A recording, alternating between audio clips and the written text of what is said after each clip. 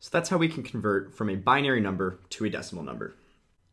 Now I want to take a minute and note that there exists several number systems besides just the base 10 and the base 2 numbering systems. There's base 3, base 4, base 27. All that changes is that for base 27, for example, there's 27 different digits per place, and each place would be 27 to the 0, 27 to the first, 22nd, 27 squared, and so on. And you can convert a number from any base to any other base using math similar to this. So we've seen how we can convert from base 2 to base 10. Now let's see how we can convert from base 10 to base 2, converting from decimal to binary. So let's take a simple example. What is the value of 13 base 10 written in binary? Well, the first thing we need to do is determine how many places we need, how many binary digits are going to make up 13.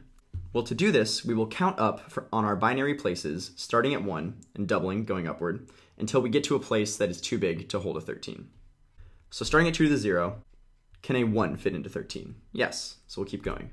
Can a 2 fit into 13? Yes. Can 4 fit into 13? Yes. Can 8 fit into 13? Yes. 16 cannot. 16 is bigger than 13, so we know that we will not have any digits in this place. So 13 will be made up using these 4 bits.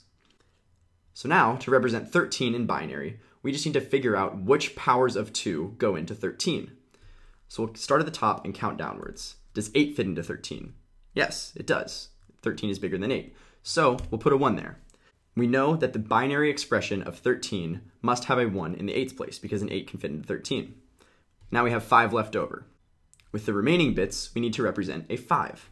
So can 4 fit into 5? Yes. So let's add a 1 there. We see that 13 can actually be expressed as 8 plus 4 plus 1. So now we need to represent 1 with our remaining bits. So can 2 fit into 1? No, it can't. So we'll put a 0 there. 1 fits into 1. 1 is exactly 1, so we'll put a 1 there. We see that really what we're doing is we are breaking down 13 into its powers of 2. Since 13 has a 8, a 4, and a 1, each of those places gets a 1 in the binary representation. The 8th place has a 1, the 4th place has a 1, and the 1st place has a 1. So 13 base 10 is actually equal to 1101 base 2. So to recap, there's a number system for every base. We're very familiar with the decimal system, that's base 10, and that uses the digits 0 through 9, 10 different digits.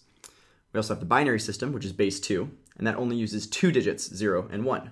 There's also the octal system, which is base 8, and that uses the digits 0 through 7.